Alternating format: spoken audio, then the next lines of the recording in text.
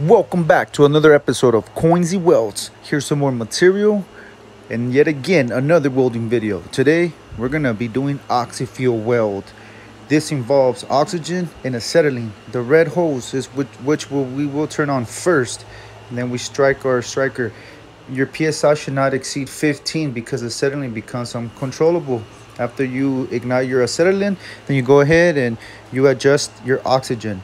And then as you can see here, I'm adjusting. I'm trying to get a neutral flame. On the next video, I'll show you what a neutral flame is, what a oxidated flame is.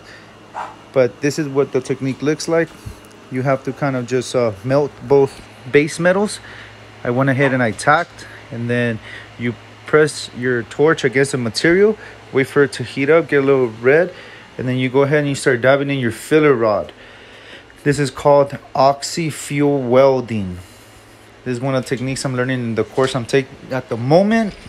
Hope you guys enjoy it. All you have to do here is just wait for it to get a little red. You build a small little puddle. You start dipping in, a lot like TIG, except this is this requires two different gases, oxygen and acetylene. This is called Oxyfuel Welding. This is what my Oxyfuel Weld looks like. This is my first day taking this course specifically. Enjoy.